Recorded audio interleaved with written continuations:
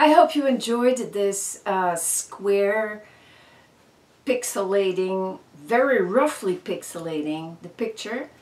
And we're going to even fine-tune it more today. Because when we do that, we get more into the subtleties of each color.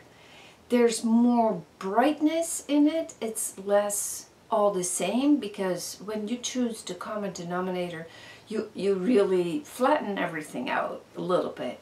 So the finer you go, the more you fine-tune your color skills. And eventually, it's just one brush stroke.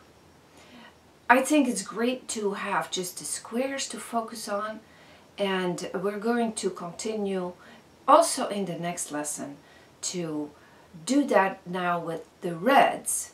So after fine-tuning this, we're not going to do that anymore, so don't worry. I know this is tedious, but then we're going to look at all the color subtleties of the reds, and we take other photographs. So you can also look for photographs that have an average red or an average green, more green than this, or an average purple, but that is what we're going to study for the next weeks or so. Let's go look at the demonstration, and then if you have any questions, please let me know. I think you're doing great, all of you. It is such a discovery to see the results of this study and how we're going to blend it in pretty soon with your drawing skills is going to be even more exciting. Let's go look at the demonstration. So here's the picture again, to really know that there's bright blues in there. We're going to pixelate it even further.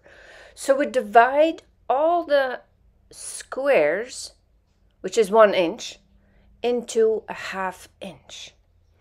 And that will give you a good idea if you're right on or not.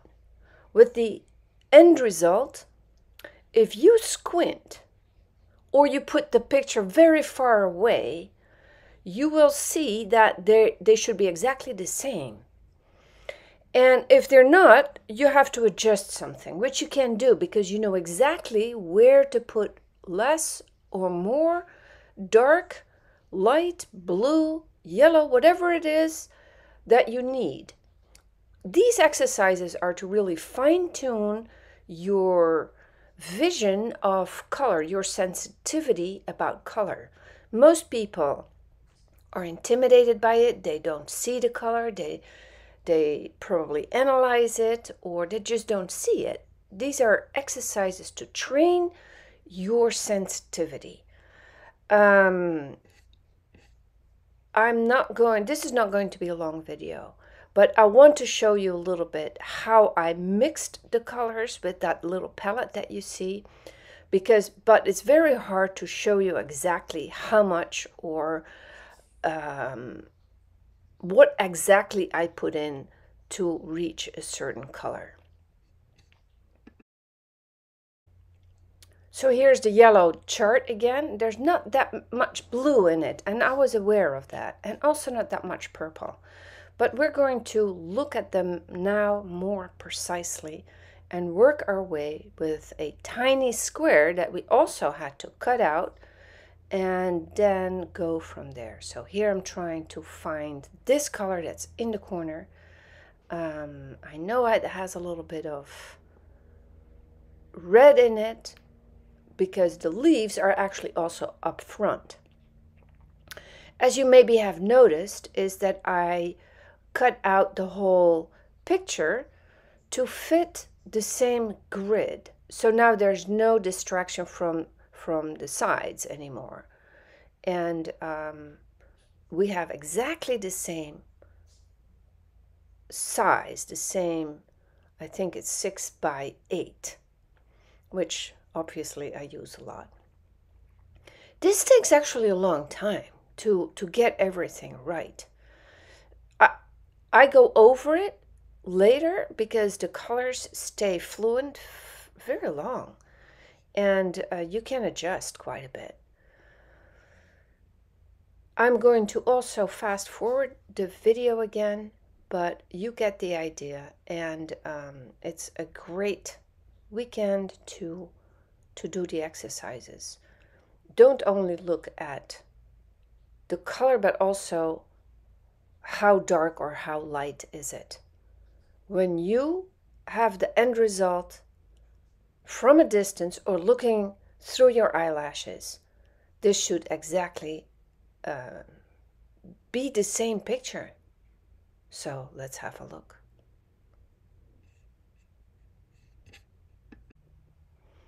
Once in a while I am getting lost and I have to count where exactly I am.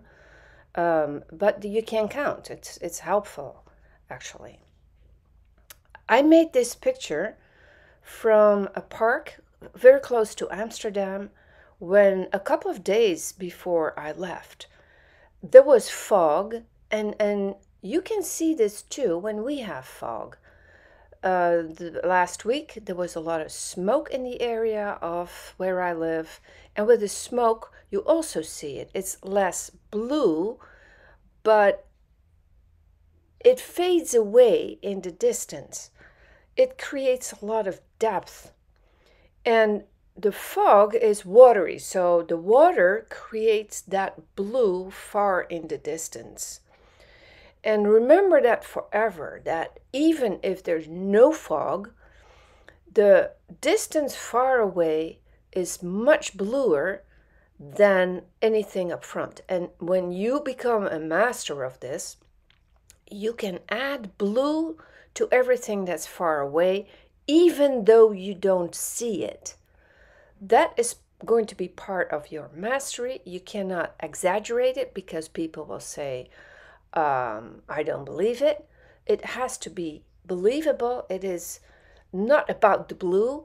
It is about creating depth through adding blue and white. That is how we all perceive the world. Mountains in the distance are blue, trees in the distance are blue, and that is what we see. So if you do that in a painting, it immediately creates that illusion of depth. So now I'm almost done. Let's see how it looks like. But first I want to show you one more picture of the fog in Amsterdam a couple of days before. See how the blue and the white and a little bit of yellow create that. Here's the end result. When you squint or you walk away from the picture, you see exactly the same thing. I see where I can make some adjustments, but this is what it is. Do it for yourself. Mount your picture, pixelated picture, far away, and then you will get the idea.